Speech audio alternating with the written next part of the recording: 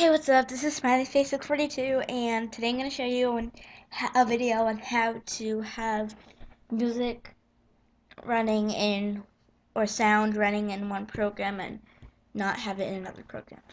So, for example, if you want to listen to music in iTunes and you have a game that doesn't allow you to turn the sound off in another program like Internet Explorer, Mozilla Firefox, or Google Chrome or something like that, I'm going to show you how to turn off the sound in the game and still keep it on like iTunes or something like that. Okay, so you have to go to a game that has sound on it, because that's the thing that you want to get rid of. If you have, then you know. Here comes the sound.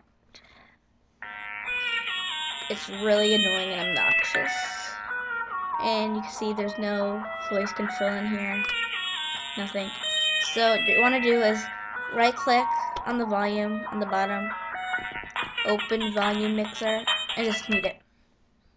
That's basically it. I'm not sure if this works on Mac because I don't have a Mac, and so there might be a way. I have no idea. But I hope you liked my video. Thanks for watching, and I hope you subscribe, rate me, thumbs up, thumbs down, and comment for any questions or send me a message. Thanks. Bye.